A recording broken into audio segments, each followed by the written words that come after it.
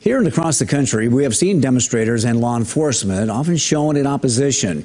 But as KELOLAND's Dan Santella shows you on the Night Beat, that is not always the case. And it wasn't last night in Sioux Falls.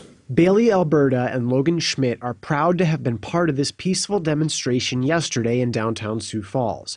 They also marched to the Empire Mall, where the peaceful protest took an unexpected turn. They threw a rock at a cop, and then things kind of got a little violent. When I first got there was a guy, and he was just like taking these huge rocks and throwing them at the police, and he was one of the first people I saw to smash the windows.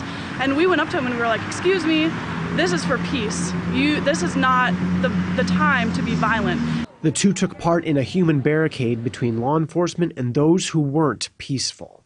Most of the time we just had our hands in the air and just tried to deflect things that were kind of coming. Me and Bailey kind of communicated to each other to make sure that, if we saw a rock, make sure you're kind of deflecting that. Water bottles, deflect them. I have the privilege to say something. People are going to listen to me because of my skin color.